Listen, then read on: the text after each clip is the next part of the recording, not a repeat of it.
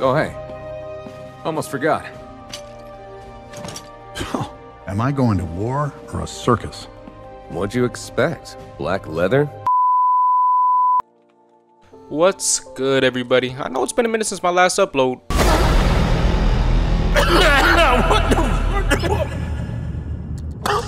Damn. What can I say? I've been busy with, finals, projects, work, and... Wait a minute. I don't have to explain myself to you. I'm a grown-ass man. But in full honesty, thank you to everyone who watched my last video and getting me to 100 subscribers. I'm genuinely grateful for all y'all for just listening to me talk about nerdy shit that I find interesting.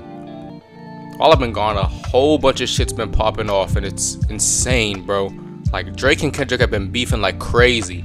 Inside the NBA might be done forever. The Jimmy Butler era in Miami might be over. But anyways, the reason I made this video is to say the X-Men are finally back. And they are swinging on all aspects. I've been getting really into the X-Men in the last year or so, and ever since this new year kicked off, I've seen a resurgence of X-Men media and content. I think that they're about to take over as the consensus favorite in the superhero genre, for good reason too. I'm going to go over all the reasons for the X-Men spike in popularity and how they're going to keep getting more and more popular as time goes on.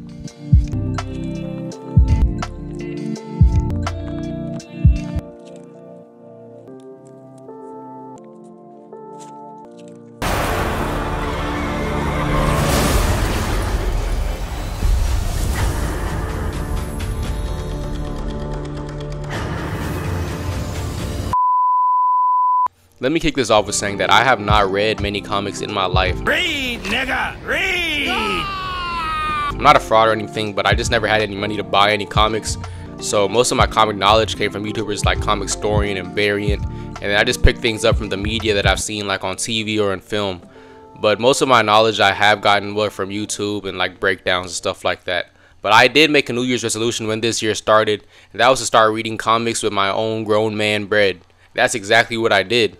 Thankfully at the time this new Ultimate Universe had just started, so I was able to jump right in there, and now I'm all caught up with Ultimate X-Men. Even though it's only been like 3 issues, I'm fucking with it like heavy. But overall I am really enjoying this run so far. It's Japanese setting, it's different unique art and storytelling, following these newly imagined versions of characters like Armor, Nico Minoru, and a new character Maystorm.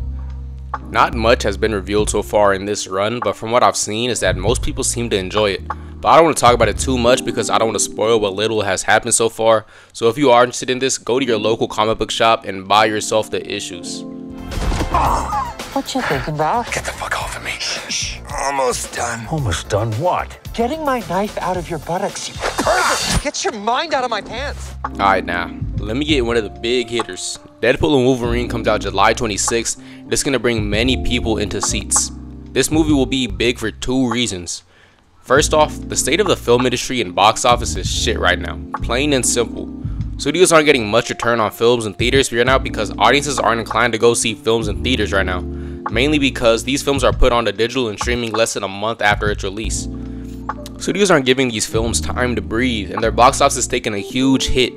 But on the bright side, Deadpool and Wolverine can fix this. It already has the record for most pre-sale tickets sold for a rated R film in film history, so this is looking to probably be the highest grossing movie of the year.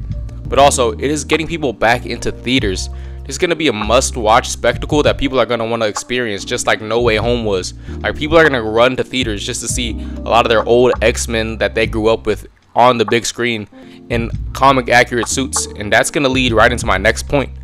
This is the first X-Men movie that is going to be released in the Disney Fox era. To keep it a buck, the Fox X-Men movies at the end of its era just left a sour taste in people's mouths. The last few X-Men movies were just not great. Apocalypse, Dark Phoenix, and New Mutants had plenty of issues leading to all these movies to not be received well. Like at all. With Dark Phoenix being the worst, one of the worst superhero movies ever made. It was that bad.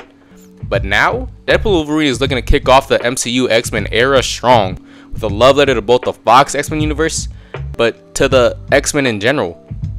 We see that from the return of fan favorite X-Men actors, predominantly Hugh Jackman as Wolverine, and they're even giving them the yellow suits. You actually go outside in these things? What would you prefer? Yellow spandex? Yes, Cyclops. Yes. This is exactly what the people fucking wanted. Look how fucking beautiful this suit is. But this is a love letter to the fans, and this is exactly what the people needed to get back into the X-Men as a whole. Yo, someone's daddy didn't get him a pony for his sweet 16th. My parents perished when I was a child. This shit was hard. No ifs, ands, or buts about it. This show was one of the hardest things I've ever seen. Pause. No diddy. This show was so good I saw X-Men and Invincible fans beefing over which show was better. Like, this show was incredible from head to toe. The storytelling in the show and how they were able to combine different iconic storylines from the comics so seamlessly to tell a different and unique narrative was incredible. The voice acting in the show was also top tier. The cast really brought their A game in every line and monologue they recorded for this show. And lastly, the animation. Oh my god, the animation. Oh yes, Daddy. Each fight scene was so beautifully animated, silky smooth, and showed off the impressive skill sets of each character. Like, before this show, I did not know Cyclops was like that. Like, Scott, I'm sorry. I was not familiar with your game. No, don't! I surrender!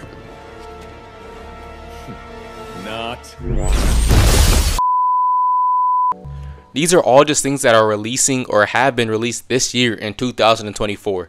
This does not include upcoming seasons of X-Men 97, the upcoming MCU X-Men film, and their inevitable inclusion in Secret Wars. All I know is that the X-Men are on an upward trajectory in terms of popularity, and I think it's well deserved. The X-Men are such a big part of the Marvel Universe as a whole, and there are plenty of mutants that have yet to be used on the big screen, and there are plenty of stories that have yet to be told. Thanks again for watching this video. If you wouldn't mind, please like and subscribe to the channel for future uploads. If you like what I said in this video, then tap into an episode of my podcast, Tendencies, wherever you happen to find podcasts. I'm Jay Reese, and I'll see you next time.